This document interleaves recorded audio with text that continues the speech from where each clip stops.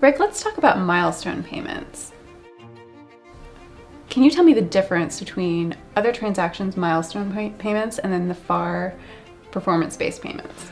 First thing to note, at DARPA we pioneered milestone payments in other transactions, and a few years later performance-based payments showed up in the FAR. As interesting. A way to finance procurement contracts. The idea behind milestone payments, relates to the basic flexibility of other transactions. In the Federal Acquisition Regulation, you have basically cost reimbursement contracting and fixed price contracting. Now there are variations on those themes, but it's basically that dichotomy.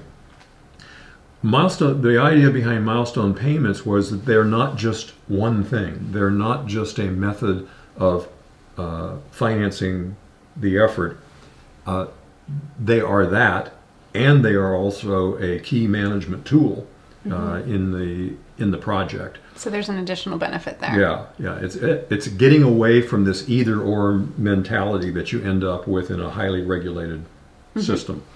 And they can be used in a variety of ways. So the idea is that you can break up the project into segments where you have defined technical goals, and those technical goals are associated with payments.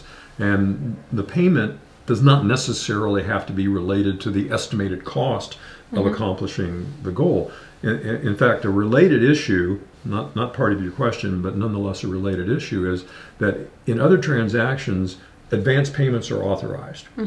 Now, we have seldom used advance payments, but what we often have what we call soft milestones, that on the front end of the project, there is an event that occurs for which a payment is made, and the payment may have very little connection with the cost of the event, but it provides that finance for initial labor for long lead time items, and that might be a very valuable thing if you have a poorly capitalized company, or perhaps you're dealing with an academic institution that doesn't have. So it's kind of a kickstart. It's absolutely a kickstart to the project. Once you do that, however, you want your milestones to be relatively disciplined, and not disciplined in the sense that key things actually have to occur. And the mindset that you bring to laying out the milestones is, I'm at this point and my project goal is over there and I want to get there. What key points should I get to go there? So I might use a critical path methodology and make put milestone payments at critical nodes on that critical path. And I might take a systems engineering approach and say, what accumulation of efforts do I have to have in order to accomplish my goals? And again, associate the milestone payments with those. The idea being that if you fail to, and we call these milestones, we're really talking about defined, observable achievements, typically technical achievements, but I'll get to a point where that's not always the case. And if we fail to accomplish them, and they're typically also associated with a schedule to get to this particular event, if we fail to accomplish them, that forces us then to ask the question, why didn't we accomplish that? The answer to that question then relates to a management decision. The performer was inadequate. It doesn't look like he's going to be able to accomplish this project at all. We got the milestone wrong. There was an intervening cause that we didn't expect. It interfered with performance. The answer might be varied, but by asking the question, understanding the answer, we then determine what comes next. Do we just continue? Do we just skip that milestone and continue with the project? Do we terminate the project now? Do we realign the project? Rather than in cost reimbursement contracting, where we just keep chugging on trying to get to the end and incurring costs all the way. We have adopted a failing is okay. Fail, and if you're going to fail early. It's sort of a different approach and a different philosophy. Now, how is that distinguished from performance-based payments under FAR?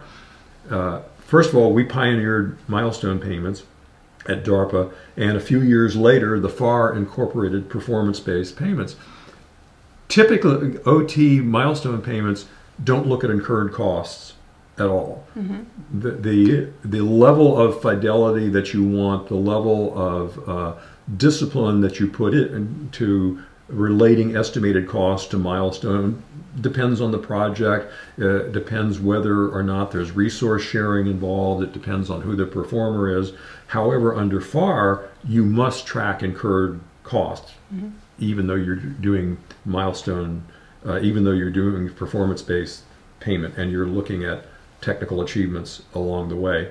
And you can't pay more than 90% of the payments without validating that incurred costs have been incurred. Again, it's a fundamentally different approach.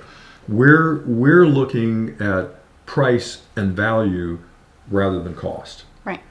And people, some people are so wedded with getting the cost issues right that they really miss out trying to understand what's the value to the government of this project succeeding, or even the project failing, because failure of the project may teach us a great deal. And I said these milestones are typically technical milestones, observable technical accomplishments, but not always. And one of the examples of that is not a DoD example, but it's actually a NASA example with the Commercial Orbital Transportation System, COTS, which resulted in the development by Space Exploration Corporation of the Falcon 9 launch vehicle.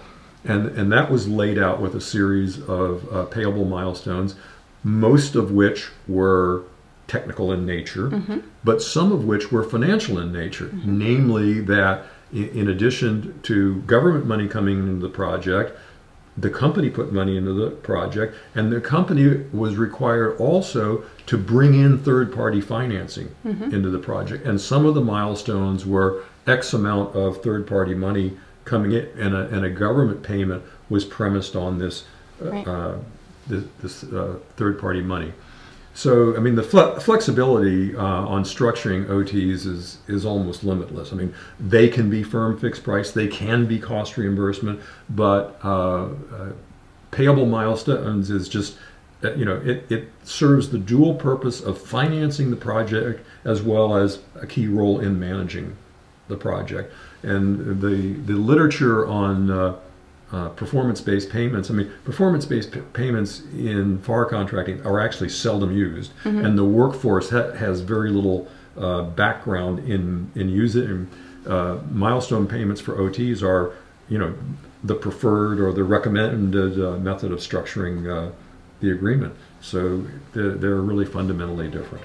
Great. Well, thank you for answering that question. And if you would like to learn more about milestone payments, please visit our website at strategicinstitute.org.